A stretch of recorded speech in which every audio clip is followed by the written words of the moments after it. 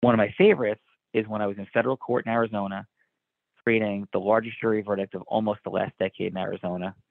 2016, nothing's passed, but I think there was one in 2014 or 15 that was larger. So it's the largest jury verdict in Arizona in the last 8 years-ish, at least 7. I think it's 8, and maybe 9. And in that case, the judge had a rule in his courtroom, an amazing judge, fair, impartial, driven, focused, precise, everything that you would want a judge to be. And he had an interesting rule in his courtroom, and his name was Judge Campbell. And what Judge Campbell had as a rule in his courtroom was no emotion in my courtroom.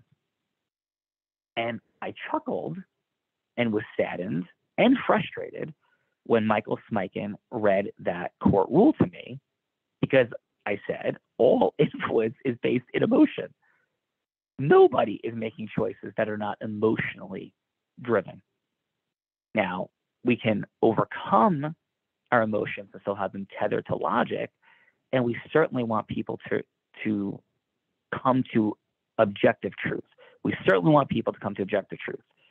At the same time, if we have no emotion, then we're not doing anything. So to condense this powerful story, at the end of this, in this case, originally the judge had said that the jury foreperson would read the verdict. And this was an insane trial where we put at issue that somebody's lying and somebody's telling the truth. Your job is to figure out who. And for several years leading up to trial in that courtroom, the judge absolutely had a difficult time discerning who was lying and who was telling the truth, and would engage in zero emotional dynamics. You couldn't even move from the podium in his courtroom when examining witnesses or speaking to the jury. You could not move off the podium. And in the end, he looked at the verdict when it came back from the jury, when the bailiff took it from the foreperson, and what he had said was going to happen was it was going to be handed back to the foreperson to read the verdict. And Judge Campbell looked up, he looked at them, then he looked at me, as Michael Smykin says. So he just looked at them and just looked at you because I can't see, I'm blind. And then he said, I think I'll read this one. In a profound act of emotion. And then with pausing, with micro emphasis, with immense subtlety, he punched them, slapped them, and plundered their world, and loved it, reading that verdict.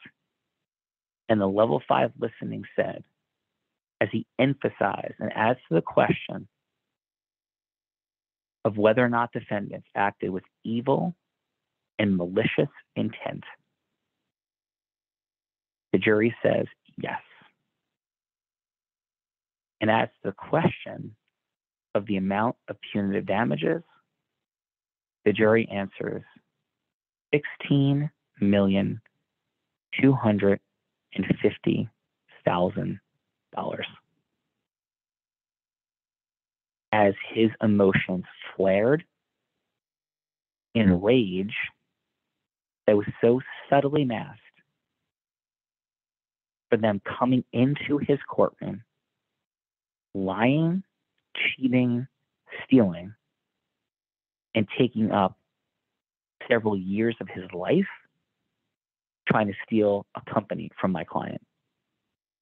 And he was abundantly clear and driven by emotion, not impartially in how he made decisions in the courtroom, but where, with his immense integrity, he permitted himself the delight of reading that verdict and letting them know who he saw them to be, with the greatest degree of subtlety, as tears poured down my face in one of the 5 most powerful moments of my entire life to this day.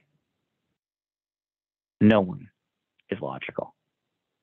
People make emotional decisions and they justify them logically, and very skilled people in masking make it simply seem like they're immensely logical. And I'm not judging them.